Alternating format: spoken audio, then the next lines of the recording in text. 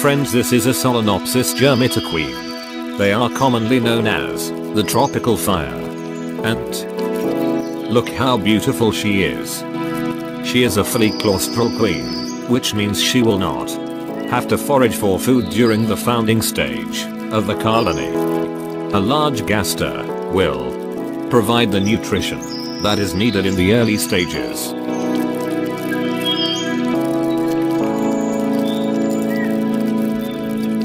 The queen has laid her eggs. Look how carefully she is taking care of her eggs.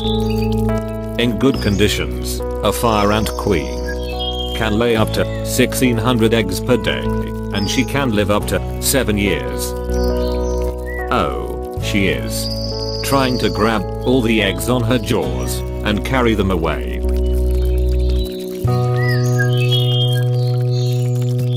Perhaps she is disturbed by the bright light.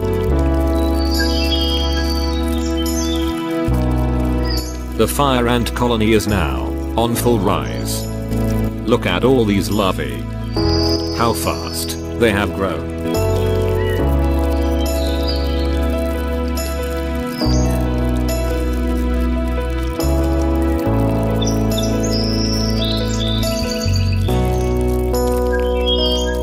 The larvae that come out from the unfertilized eggs will become winged males, while the larvae that come out from fertilized eggs will become female workers.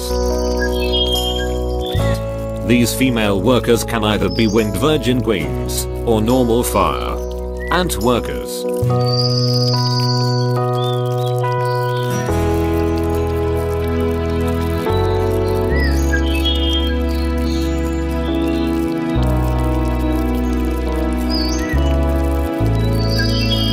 Look at this one with a big head. He is a major. He is usually bigger in size than the rest of the minor workers. After the larva stage, the next stage is a pupa stage. Unlike many other ants, fire ants larvae do not form cocoon, and the pupae are white and naked. During the pupa stage, the ant develop limbs, mandibles, and segmented body parts. By the end of their pupal stage, fully grown ants emerge. The one with slightly yellowish color is a newly hatched adult ant. The fire ants colony can grow rapidly, and they are very ferocious in protecting the nest. They usually attack by using their jaws for grip, and then they sting repeatedly, using their venomous sting. The venom of fire ants consists of toxic alkaloid called Selonopsis, which can cause deadly allergies in many people. In fact, many deaths are reported annually around the world due to fire ant sting.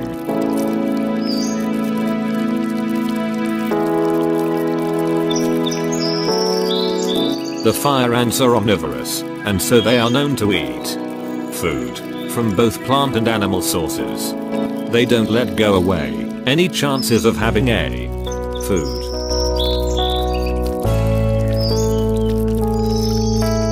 Since the fire ant can grow in numbers very quickly, they usually have very large colonies, which can spread across large areas.